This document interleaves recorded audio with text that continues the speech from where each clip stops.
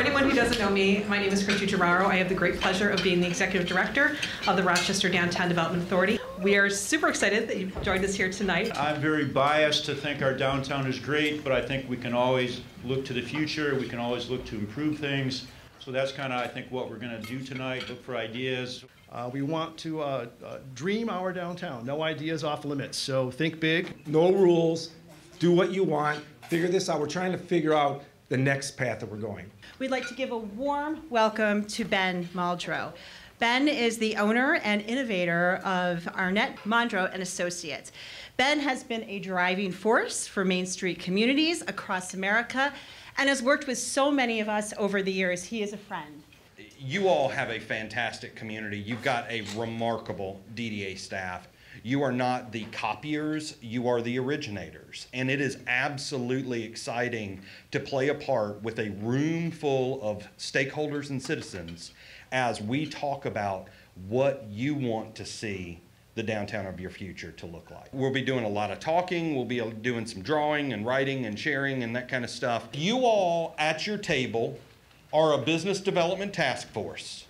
Your job is to identify businesses that we need to bring into the community, businesses that you as a citizen or stakeholder would love to see to help create a more well-rounded experience. That's what we want to start to build a list on. Well, this is the DDA district. You probably can't build something meaningful on the elevator ground space, but you can build a pavilion, something like that, that doesn't take a deep foundation, and then have something that's covered and then do outside concerts. We're talking grocery store, we're talking convenience store, we're talking food specific, high-end grocer. Papa Joe's, Rudy's. To save that building as part of a bigger picture.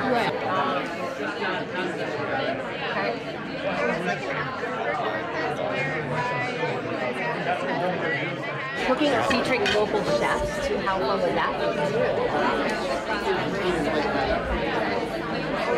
be? Small local market, here's where the power of bullet points, with vegan food options, bakery that sells bagels, cooking demonstrations featuring our local talented chefs, and then third was a multi-use entertainment venue. So this next task is a little bit different, where we were talking all about businesses the first time. What I want you all to do, every table has the opportunity to locate 10 pieces of public art.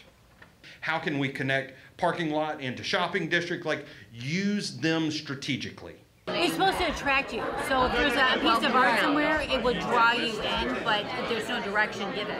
Right, yeah, that whole DDA park never gets used. The amphitheater and the walk bridge, nobody even knows that. Right out here. The area behind the library in Los Angeles, they have a public area to do graffiti. This is Rochester. It's still downtown Rochester, but it's not in the DDA district. And we also talked about art not being touch and feel, it's listen, it's music.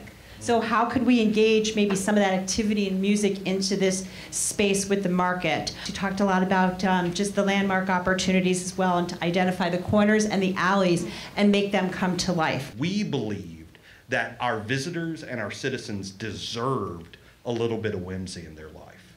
So don't ever allow this stuff to get thrown into the category of fluff. This is what makes this place worthy of investment, worthy of risk. Make sense? With the placemaking, we're focusing in on creating engagement. I would love it if you guys would spend about 15 minutes, talk about where could we infuse cool?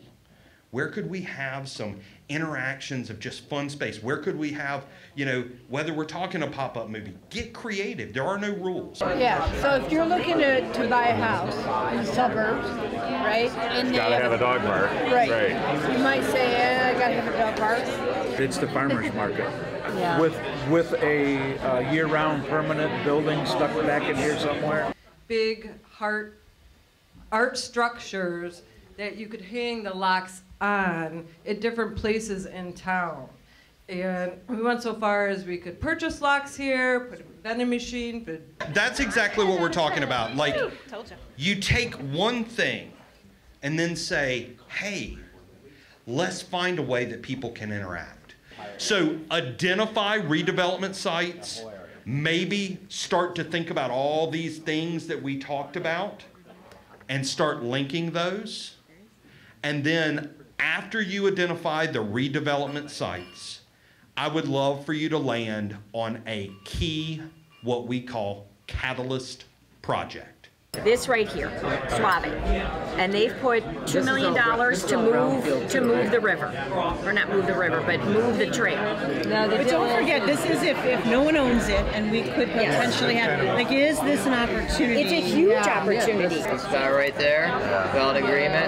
He's gonna do something with that. It's Michigan. Cheese Lady can have a little booth in there too, all year round. It's not just for innovation. This whole section, you could fit a lot of cool stuff in there. Gives you this opportunity to have this kind of interesting, engaged park space on the water, and then this street connects through one of these narrow and what looks to be vacant parcels, and then you create a new connection point over to south.